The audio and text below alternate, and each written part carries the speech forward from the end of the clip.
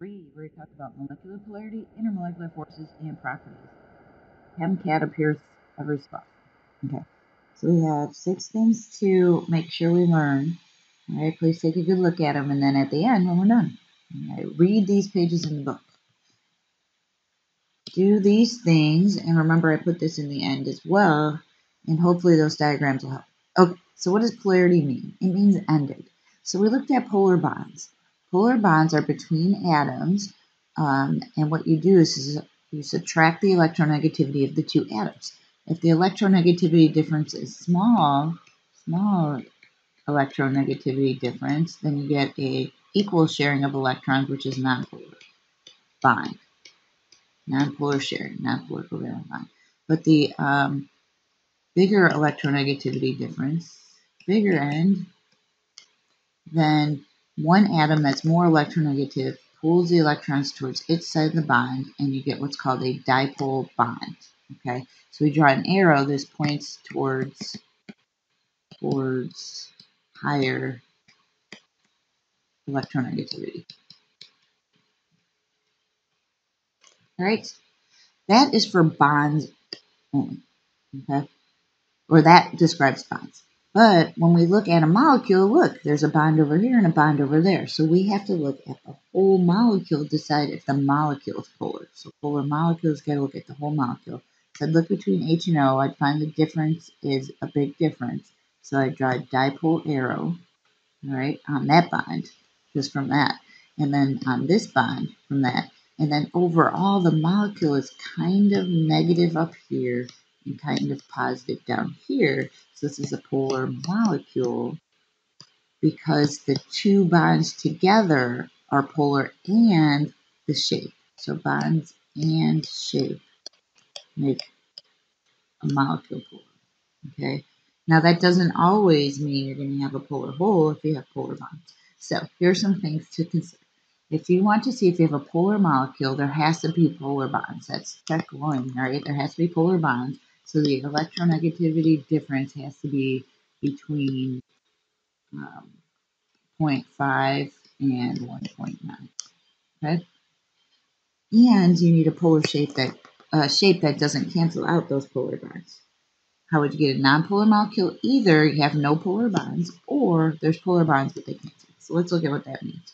Is the molecule polar? Polar molecule if there's polar bonds here, and then when you draw the dipole arrows, then the top and the bottom have different polarities. It's a polar molecule. All right, in this one, there's only a polar bond between C and Cl. So I draw the dipole arrow, and then I look, and over here we have kind of negative, over here we have kind of positive. So this is a polar molecule because there's nothing to cancel out that polar bond. Here's another polar molecule because the dipole arrow points towards chlorine. And so this side is negative, that side is positive. So these are all polar. Nonpolar molecules. Well, here's a bond between C and O. That has electronegativity difference where oxygen pulls more on the electron.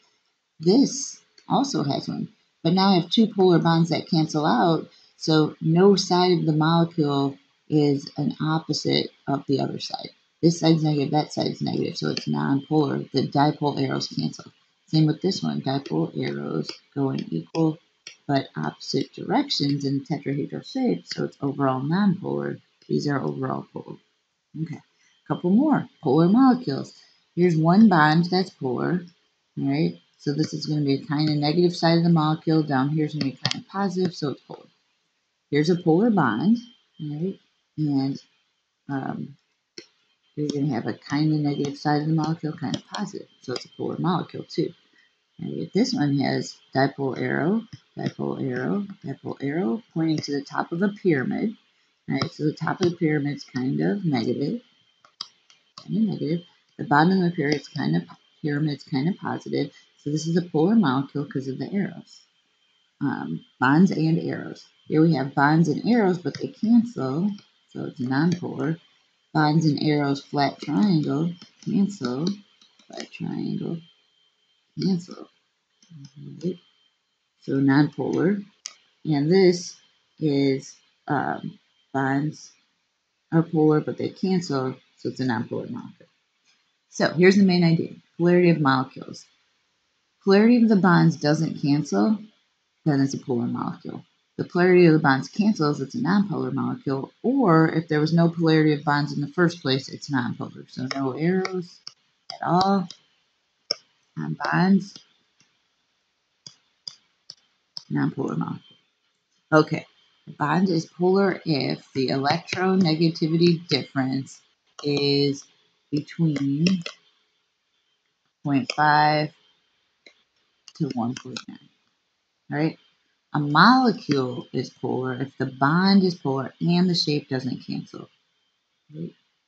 So, oh look, it's CO2 again.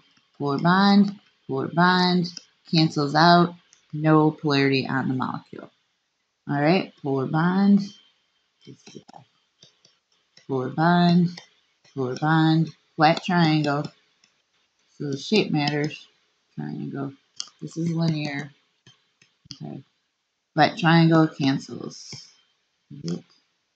Polar bond, polar bond, polar bond. Kind of negative up here, kind of positive up here, polar molecule. So this shape is a triangle pyramid. Triangle pyramid. Or trigonal pyramid. All right, this one. Oh, look, it's CH4. CH. I wouldn't even draw. Okay, so no arrow at all. Okay, so it's non-polar molecule. All right, that is it with polarity and molecules. So, what does this mean? What does this mean? Well, let's look. Here's hexane. It's very nonpolar. No arrows, no polar bonds. And guess what? It doesn't mix with water. You have two layers. Here's sugar. Look at all of the polarity of this molecule. It's got positive and negative sides all over the place. Right? Here's the structure of the molecule. And so this is polar, and this is polar, and this is nonpolar. And so what does that mean about its properties? Well, hexane and water don't mix because one's polar and one's not. Sugar and water mix because they're both polar. All right, so we're going to talk about the difference between bonds that make up molecules and molecules that interact with other molecules. So inter means between. Interstate is like holding hands between the states. Oh, yay, let's keep our states together, all right? Intra means within.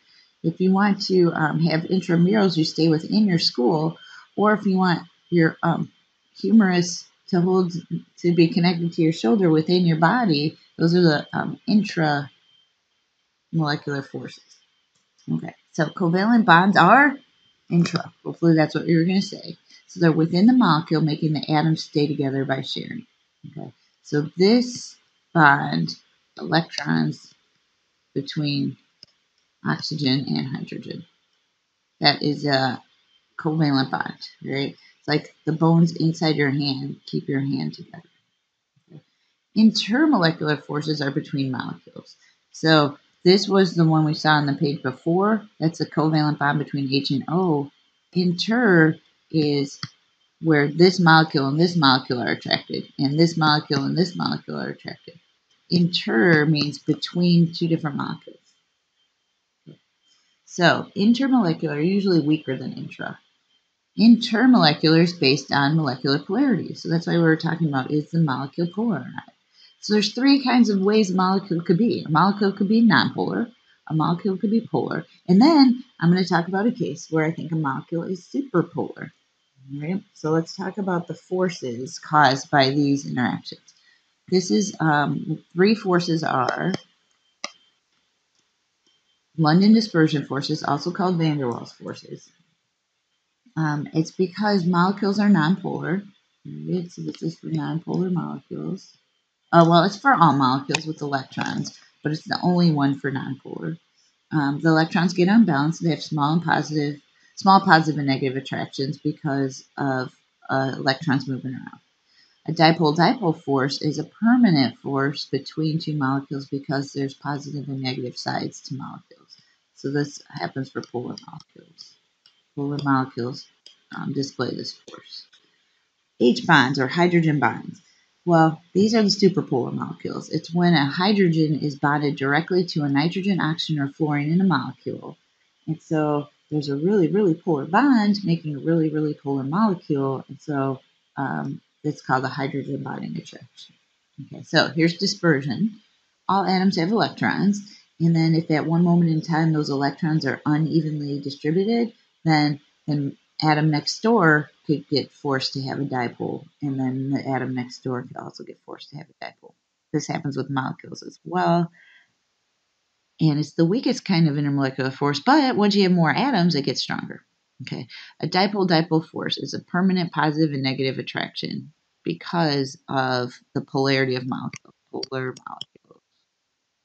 Alright, so let's look at what it means to be a polar molecule. Wow, can you even see that? Okay. So here's a permanently polar molecule. It's got a kind of negative end and kind of positive end.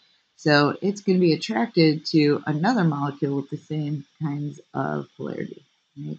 So this force is intermolecular, and it's stronger than dispersion because every one of these molecules always has that permanent polarity. Okay. Hydrogen bonding. I said it 3 times. When hydrogen is involved in a molecule and it's bonded only to nitrogen, oxygen, or fluorine, then that bond is really polar, so that makes the overall molecule very polar. And so it's a super strong attraction. So it only happens when there's hydrogen in an atom, in a molecule that's bonded to N, O, or F, and it makes the molecule superpolar. So these are polar, but not only polar, they're superpolar, and so it's an extra strong intermolecular force. Okay.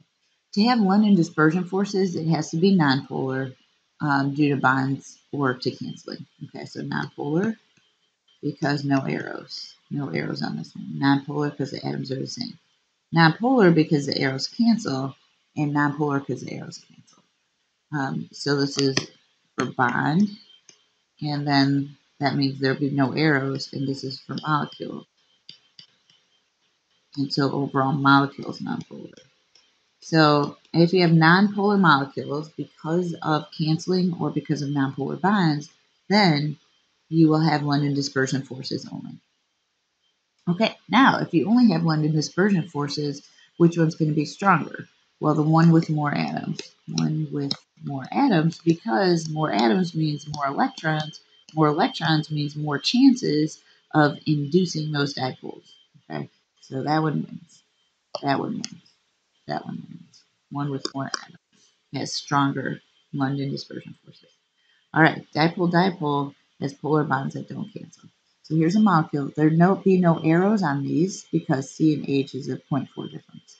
But there would be an arrow here, so you'd have a kind of negative and a kind of positive. So it's a polar molecule.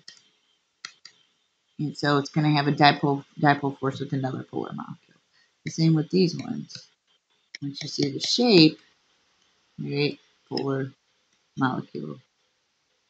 And OCl2 is going to be a polar molecule. Okay. Hydrogen bonding. This molecule N, H is bonded to it. Right? So this is a polar bond, polar molecule, and the bonds have hydrogen and nitrogen. So it's going to be superpolar. Superpolar molecule. Polar molecule. Right? And so it's going to have hydrogen bonding. Same with H2O because the H is bonded to the O. This one, CH3Cl, is going to look like this. Right? For the dot structure. These H's are bonded to carbon. So it cannot be hydrogen bonding because the H has to be bonded to an O, an N, or an F. Here we go with this one. This looks like it might. Right? We got H2O. But then you look at the dot structure and you're like, wait a second. The hydrogen's bonded to a carbon, so this cannot hydrogen bond. Okay. So if we had to rank them, London dispersion force is the weakest. Dipole-dipole, medium, and hydrogen bonding is strongest, like the H bomb, very strong reaction there, right? So just to give you a way to remember them. All right, so what do these intermolecular forces cause? Well, viscosity is a resistance to flow. So strong intermolecular forces means high resistance to flow. Right? State of matter. Solids are most attracted to each other. Liquids are kind of attracted to each other. Gases are barely attracted to each other. So high intermolecular forces means um, solid or liquid. Solid or liquid. All right. Volatility, ability to turn into a gas easily. Weak attractions means that it's going to be volatile because they can escape. The molecules can escape, right? So they have a high rate of evaporation. Surface tension. Molecules that are attracted to each other are going to have a high surface tension at the surface of the liquid. Okay, so hydrogen bonding is really a good way to help explain why water does what water does. Right? So thank goodness for hydrogen bonding, or else that polar bear could not float on that ice because that, or be standing on ice because the ice wouldn't float. Okay, and high surface tension keeps water uh, like you can see bugs floating on water, right? So here's a bug. I'm a bug, right? And I'm floating on the water because of the high surface tension of the water. I don't know what those are. Legs? Antenna? That's a happy bug. Anyway, high surface tension. Okay. Difference between bonding and intermolecular forces. So intra is within, and we're talking about covalent now. There's also ionic and metallic, and that's within. That's what holds substances together through bonds between atoms. Okay.